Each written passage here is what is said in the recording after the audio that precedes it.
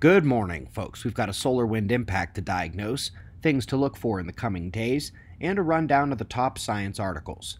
We are starting, as always, over at spaceweathernews.com, and we find the last 24 hours on our star were relatively quiet. Plasma activity within the corona is increasing, as you saw in the red opening view, but the production from that activity has been minor thus far. None of the active regions are flaring or producing considerable CMEs.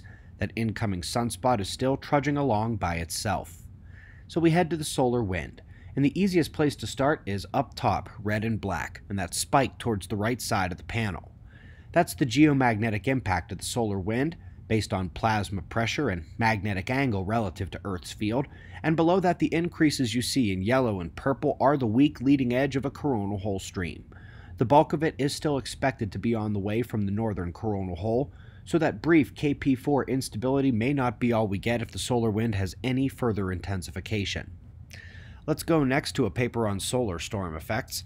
Both coronal hole streams and CMEs work the electric geospace region, and today we're looking at rare penetrations of relativistic electrons from the Van Allen belts down into the upper atmosphere.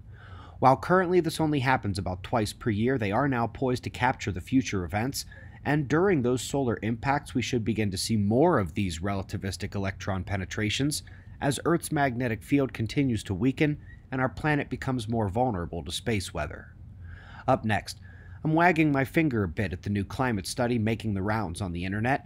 I did indeed read this one in Climate Dynamics, but chose to ignore it based on its use of the exact same RCP scenarios that we've railed on all year. The worst of which, the one definitively not representative of reality, RCP 8.5, that's indeed the basis for the climate scare coming out of this one. This is where you can't just read the headline, and you need to be well versed enough in the peer-reviewed literature to spot a paper stuck in the past. To learn more about this topic, the problems identified in the models, watch our climate playlist linked below and at our channel homepage. If you click Suspicious Observers and find those playlists, the climate one is also going to deliver a ton of this, solar forcing of the terrestrial climate. Here, we're not even into the particle forcing, but irradiance and in solar flux units, and it appears that both the overall effect in the 11-year cycle of sunspots is much more influential over the middle and upper atmosphere than had been previously credited.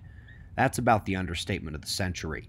Its ability to not only have higher irradiance effects, but particle forcing works the entire atmosphere at once through the geomagnetic and geoelectric systems, the atmospheric circuit. Last but not least, folks, you can easily search online for when the ocean allegedly was overtopped the United States. 300 million years ago in the breadbasket, 100 million years ago, up to about 90 million years ago. But folks, in what is officially one of the largest dating readjustments ever, they're now saying that a shallow sea existed over Colorado about 5 million years ago.